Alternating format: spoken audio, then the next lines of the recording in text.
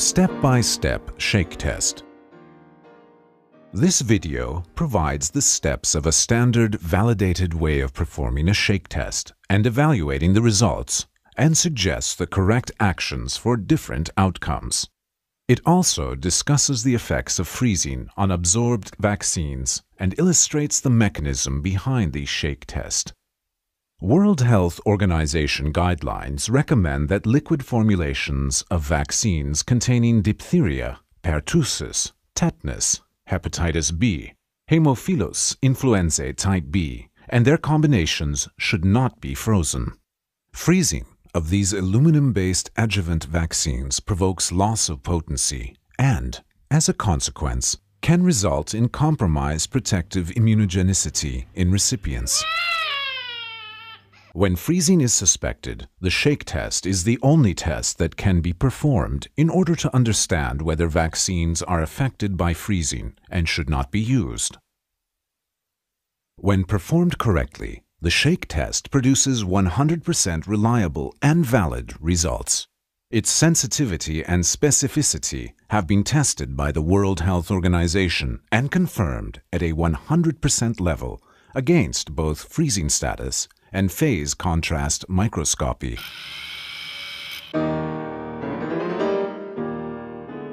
When to conduct the shake test. The shake test should be conducted when freezing is suspected. Freezing can only be suspected when temperature monitoring devices are checked. A freezing alarm can usually be found in electronic temperature monitoring devices accompanying international shipments. Although a thermometer is not an ideal temperature monitoring device, it can show that the current temperature of the refrigerator is below zero. Likewise, the storage facility alarm system can warn responsible officers about freezing. Similarly, freeze indicators can also warn health workers about freezing temperatures. In all these situations, the shake test should be conducted. The shake test should not be conducted under these circumstances. When the vaccine is already frozen solid, there is no need to conduct the shake test. Such vaccines must be discarded according to standard disposal procedures. Some DTP vials, when exposed to sub-zero temperatures without freezing, develop white lumps of sediments that are attached to the walls of the glass vial. A homogeneous solution cannot be obtained despite vigorous shakings in such vials. The shake test should not be conducted on such vials, and they should also be discarded. How does the shake test work? The shake test is designed to determine whether absorbed vaccines have been affected by freezing. In order to understand how the shake test works, let us take a closer look into a freeze-sensitive vaccine vial. The main structure of the freeze-sensitive vaccine is its lattice structure, the structure that bonds the absorbent and the antigen. After freezing, this bond is broken.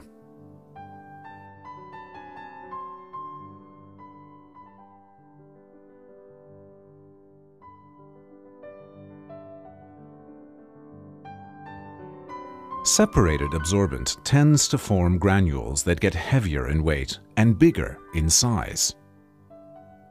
After the vial is shaken, the granules gradually settle at the bottom of the vial. This structural difference can also be seen in phase contrast microscopy. Following shaking, sedimentation occurs faster in a vaccine vial that has been frozen compared to a vaccine vial of the same antigen and batch from the same manufacturer that has never been frozen. It is simply physics. A solution with heavy particles sediments faster. The shake test is about observing the sedimentation rate between a suspected vial and a vial that has been purposely frozen and used as a control vial. Step by step, how to conduct a shake test. The WHO has developed a standard shake test learning guide that can also be used as a checklist. The steps described in this guide must be followed thoroughly. The first step in conducting the shake test is to prepare a frozen control vial. Take a vial of vaccine of the same type and batch number as the vaccine you want to test. It should also be made by the same manufacturer.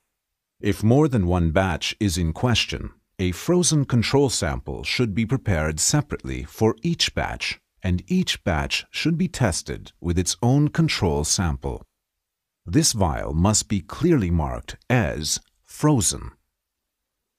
Place the vial in the freezer compartment of the refrigerator overnight until its contents are completely solid.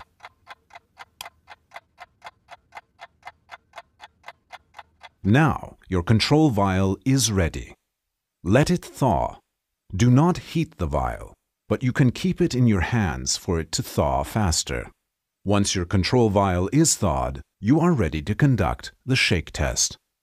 For demonstration purposes, we will use 2 test vials in this video.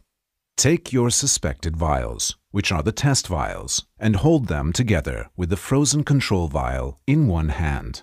Shake all vials vigorously for 10 to 15 seconds. Place the vials on a flat surface side by side and start continuous observation of the vials until the test is finished.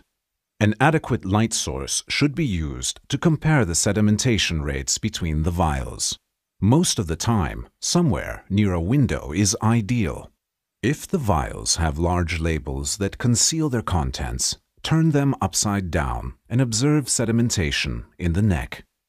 We will fast forward the video for you to see the difference in a shorter period of time. There could be 2 outcomes in a shake test.